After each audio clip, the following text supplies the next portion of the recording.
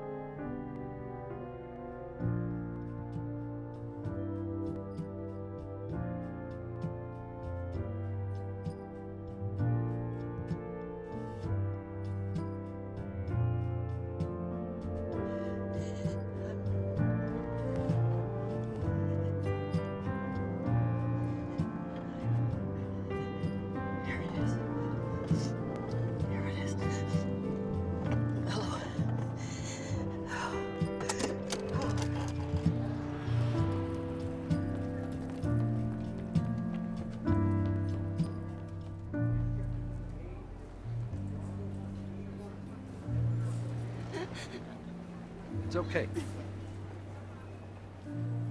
She'll be back. She'll come back.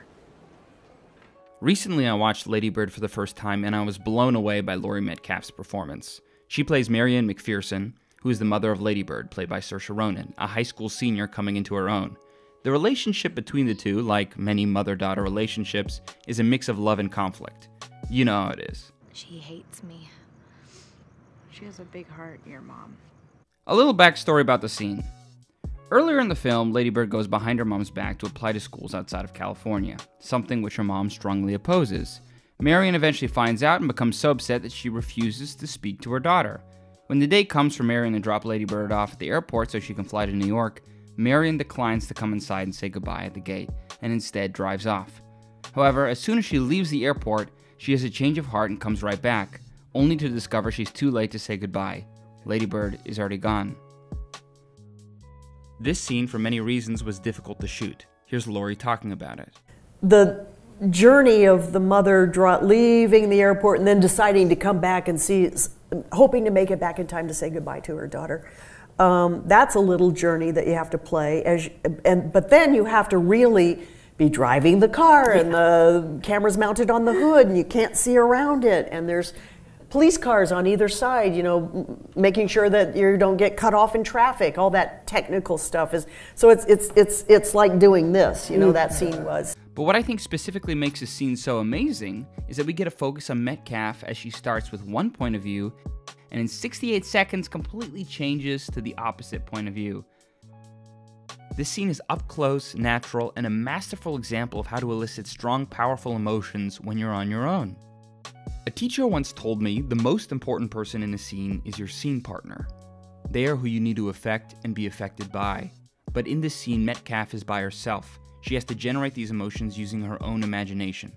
There's no one to feed her impulses or actions except her own thoughts. And as actors, we're often thrown into environments where we have to manufacture emotion on our own without a scene partner's help. Whether it's an audition or a monologue or your scene partner just isn't there. Where were you, Derek? So what can you do? What can you do to generate emotion on your own? There are a couple ways, and I'm merely highlighting a common one. Ultimately, what makes acting so fascinating and difficult is that everyone has their own way of achieving the same result. True emotional responses don't come from focusing on the emotion. If you do, your emotion's going to come out forced and fake. True emotional responses come from focusing on what's around the emotion. And by setting up the blueprint, the emotion will follow. Emotion can't be planned, it's surprising, it's instinctive. Emotions expose us. We may try to control our emotions because we're often told that showing emotion is ugly, weird, or crazy. We spend our whole lives burying our emotional selves, covering it up, suppressing it because we're told to or out of shame. Then, when emotion does come out, as it inevitably does, it comes out strong. It surprises us. Our emotional selves are a gift. A powerful performance reminds us that we can feel emotion, and that we should. Replicating emotion effectively is important in any scene, but especially difficult when you're by yourself, since emotions are reactional. And Laurie Metcalf in this scene excellently sets up a world for herself that allows her to generate these emotions on her own. Through that, she shows us some of the most vulnerable and beautiful parts of humanity, and that's why I love this scene so much.